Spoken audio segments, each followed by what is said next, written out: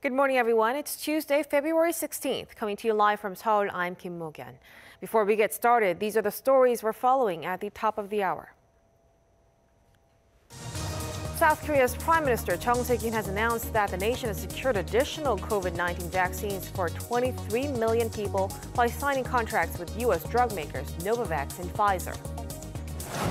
WHO experts investigating the origin of COVID-19 in China suggest the virus could have infected over 1,000 people in Wuhan in December 2019, before Chinese authorities reported the first case to the WHO. And the situation in Myanmar is becoming more violent as video footage has emerged showing protesters getting fired upon in the city of Mandalay.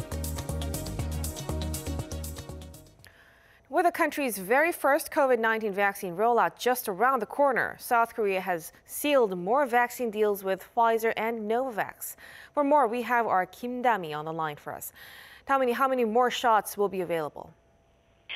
Mo-Gyeon, Seoul has secured enough additional vaccines for 23 million people.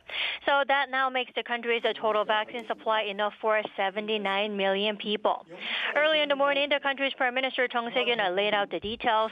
South Korea has signed a deal with Pfizer to acquire vaccines for around 3 million people in the second quarter of the year.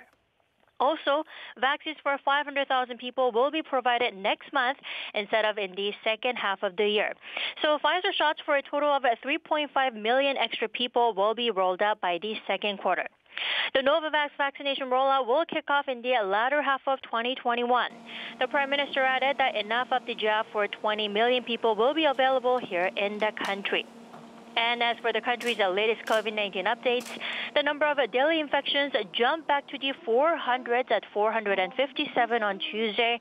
The country had kept the daily number of cases below 400 for the past 3 days. All but 28 cases were local, and there were 7 more new deaths. That's all I have. Back to you, Mo-Gyeon. Thank you for that, Tammy. We appreciate it.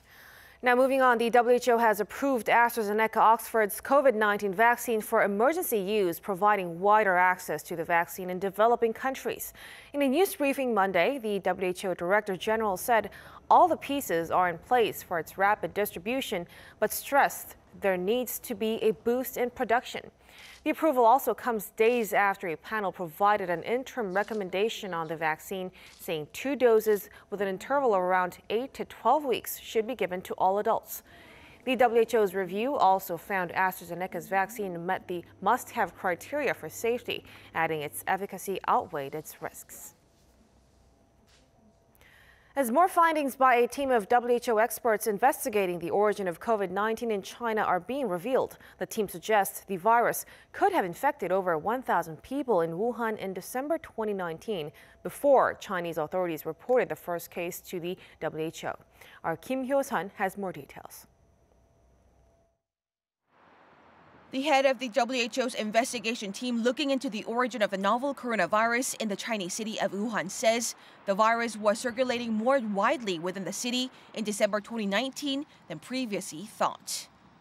We have a much better understanding of what happened in December 2019. We have been able to demonstrate that there was substantial circulation of the virus in Wuhan in December 19. We've been able to link genetic sequences of different patients across the city in December with their physical location in and outside the market across the time from early December to end of December. Citing the team, CNN reported there were over a dozen strains of the virus in Wuhan in December 2019, meaning the virus was already widespread before Chinese authorities reported to the WHO on December 31st, 2019. While the team was presented by Chinese scientists with 174 cases in and around Wuhan in December 2019, the WHO experts believe the virus could have infected over 1,000 people in the city that month.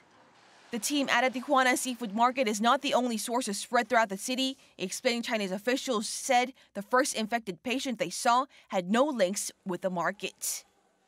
There's not a clear candidate for an intermediate host yet, but the work on the market and the traceback process that was done there does provide some leads for next steps in the studies. And I think those are as important part of a quest like this as data that tell you the positive news. The WHO team said it hopes to return to Wuhan in the coming months to continue the probe, but no concrete dates have been confirmed. The WHO team is expected to publish a detailed summary of its findings soon. Kim Hye-sun, Arirang News.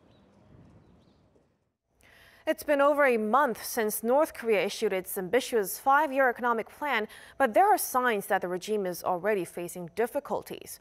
Current challenges from border closures and a significant drop in trade volume is not making the situation any better. Our Choi Min-jung reports. There are signs that North Korea's ambitious economic strategy unveiled last month is already facing some challenges. During the ruling Workers' Party Congress in January, North Korean leader Kim Jong-un issued a new 5-year economic development plan focused on self-reliance. However, during the party's second Central Committee meeting held last week, Kim reportedly criticized economic agencies for their, quote, passive and self-protecting tendencies and failure to carry out their roles. The plenary meeting reconvened, and the director of the Economic Affairs Department was changed, with Oh Soo-young replacing Kim Do-il less than a month after his appointment. The fact that he replaced the economic director in less than a month means that there is a significant problem in the planning stage. It shows that he is willing to enforce plans through social control and fear.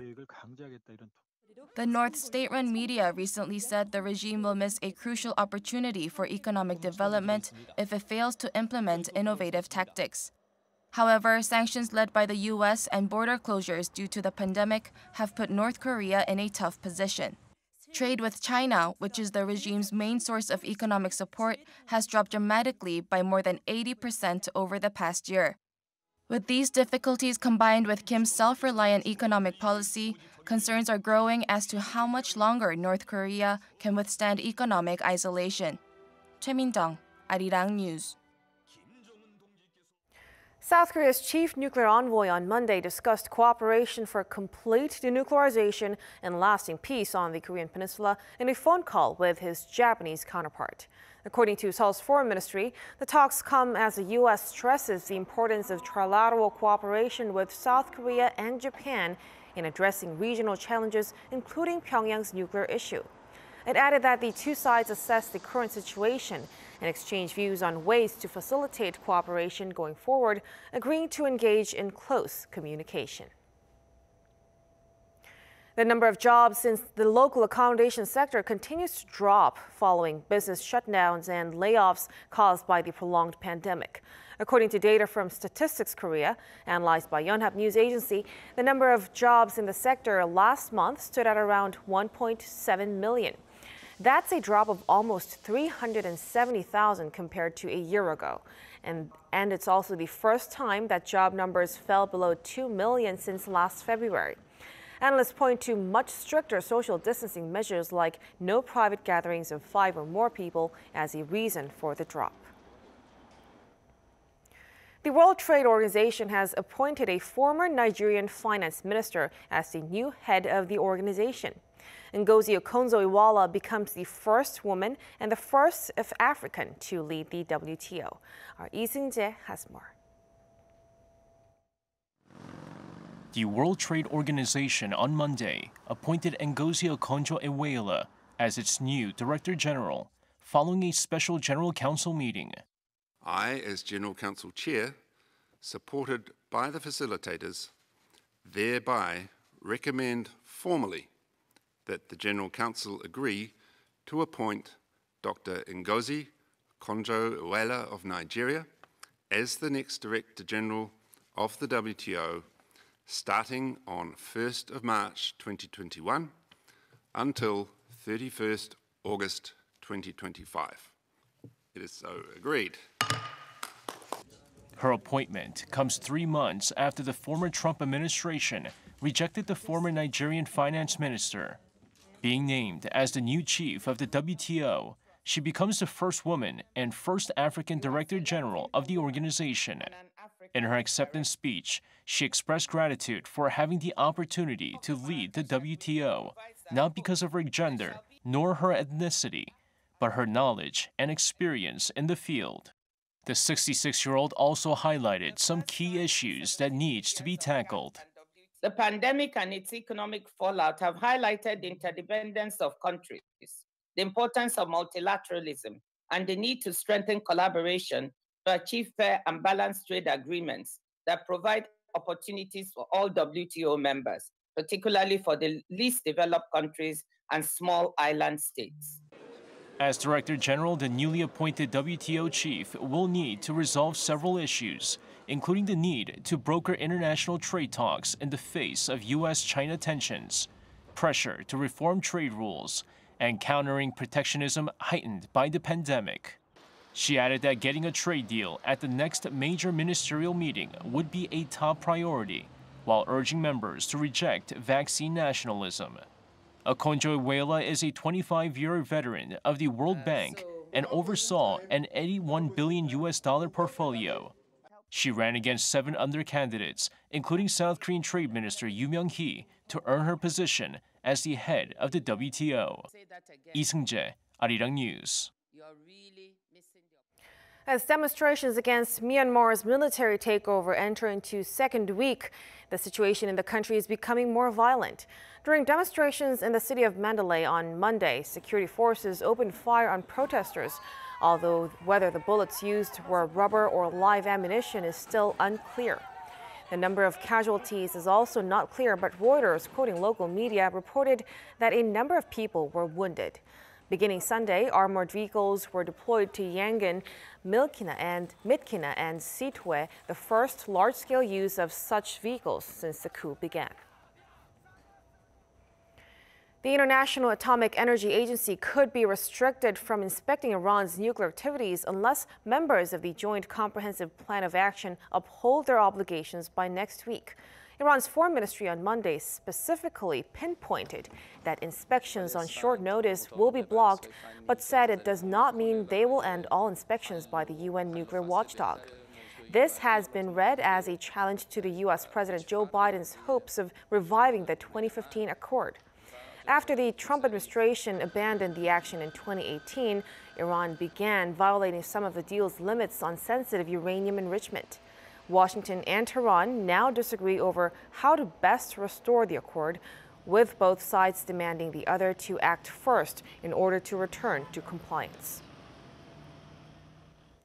A group of Western countries led by Canada have set up a coalition against the detention of foreign nationals for diplomatic leverage in a move to tackle a political tactic used by Beijing and Tehran. The Wall Street Journal reported Monday that 58 countries, including the U.S., Japan, and Australia, have signed a declaration against such behavior. Although the Canadian Foreign Ministry claims it doesn't target a single nation, it is aimed at bringing diplomatic pressure on countries that take advantage of such situations. Instead, Canada's Foreign Minister told reporters Sunday that he's seeking the support of other countries to stop the illegal and immoral imprisonments. It can be extremely stressful for people who need to be hospitalized after testing positive for COVID-19. To help relieve some of the anxiety, a hospital in Seoul has produced videos for people to learn more about the process from day one right up until they are discharged. The videos illustrate what patients need to bring to hospital and how to check their blood pressure, temperature, and blood sugar levels. With staff and patients unable to communicate in negative pressure rooms, it's hoped the videos will keep patients informed.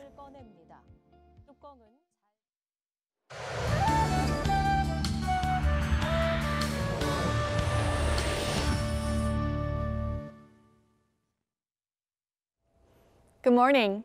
Hope you're dressed up warm to cope with the freezing cold weather. The midwinter weather is here again with cold wave advisories in place for most parts of the country. In fact, the lows were about 10 to 12 degrees lower than the same time yesterday. And also brace for some snowfall this afternoon. The south of Gyeonggi-do and Chungcheong-do provinces will see up to 7 centimeters of snowfall, while the rest of us will see 1 to 3 centimeters of snow through late this afternoon. In fact, mountainous regions of Jeju and Jeollado provinces could see snow into Thursday. And daily highs in Seoul and Chungcheon will only get up to -1 degree Celsius. And the snow should let up before the evening commute, but as more freezing air will be surging in, a rough drive home seems unavoidable. A severe cold snap is expected on Wednesday at a low of -10 degrees Celsius here in the capital.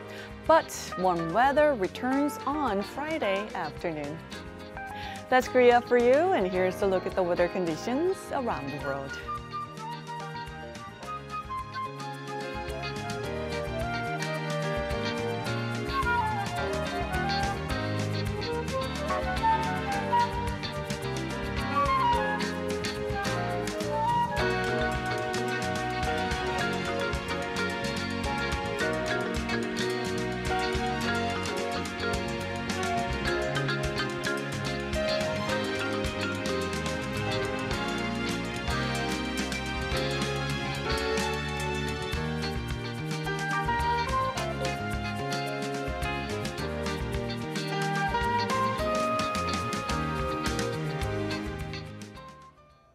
And that's a wrap for us at the hour on Arirang News. We'll be back with more of the day's headlines at noon Korea time, so stay tuned. Thank you for watching and goodbye.